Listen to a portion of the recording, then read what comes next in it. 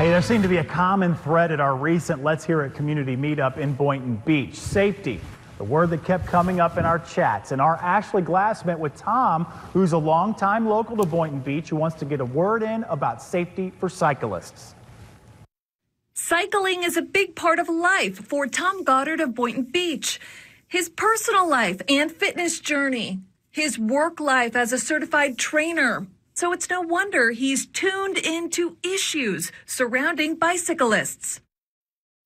What are the things you are noticing with cyclists and drivers? Well, the distracted driving, of course, but also distracted cycling. I see cyclists, trying to text or make a phone call. We listened to a lot more from Tom at our WPTV Let's Hear It Boynton Beach about why this is personal. His sister-in-law a few years back somehow fell off her bike on a simple ride around her neighborhood. She woke up 2 months later having been in a medically induced coma because she didn't have a helmet. It nearly cost her life. When you tell that story to your clients, how does that sit? Well, I won't take them unless they're going to agree to wear a helmet. Tom tells them the same thing he's telling us right now, a few tips for cyclists to stay safe. Number one, helmet.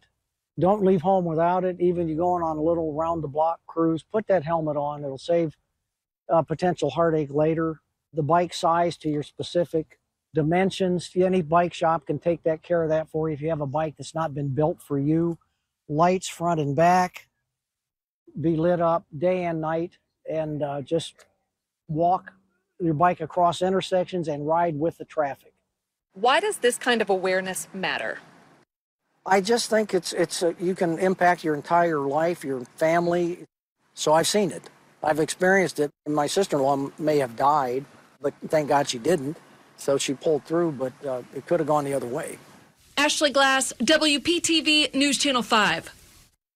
Now, the lights Tom pointed out most run from $8 to $30, and listening to Tom also got Ashley thinking to look into the latest information from the Florida Department of Highway Safety and Motor Vehicles. In recent years, our state has seen the highest number of bicycle accident deaths in the whole country. For 2023, there were 654 bicycle accidents in Palm Beach County. In most of them, someone got hurt. 11, in fact, were deadly. Well, according to the nonprofit People Powered Movement in Stewart, for a city its size, bicycle accidents happen about 10 times more often than they should. If you have something we should hear, come to one of our Let's Hear It events. We hold them once a month. Look out on air and online for info on our next event.